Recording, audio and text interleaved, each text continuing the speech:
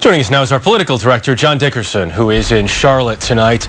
John, Obama officials have had a tough time answering the question, are you better off than you were 4 years ago? How big a problem is that for them as they head into this convention?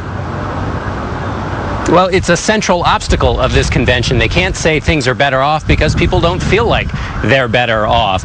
So what the Obama campaign has tried to do is change the question from, do you feel like things are better, to will things be better? Well, that's a tough thing to do in a campaign, in part because it makes voters think you might be trying to fool them. Meanwhile, John, the Obama campaign will try to lean at least a little bit here on Bill Clinton at this convention. What are they expecting from that?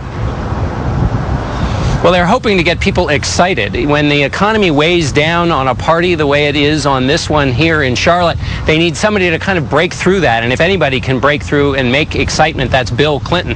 He's even been quoted by Republicans, including Mitt Romney, as a kind of model of the kind of president we should have. So Clinton's here to energize the base, raise some money, and also to prepare the way for President Obama by making the case for why President Obama's policies can connect with people and the anxiety that they feel.